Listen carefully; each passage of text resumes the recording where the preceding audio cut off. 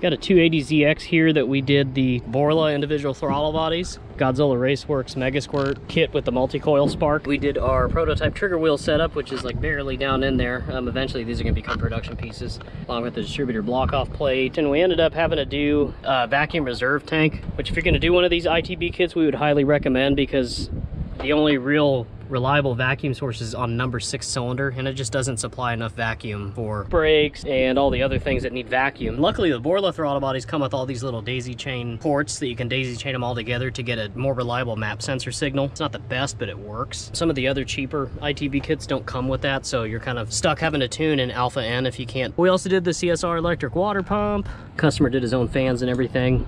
We'll do a couple of startup videos.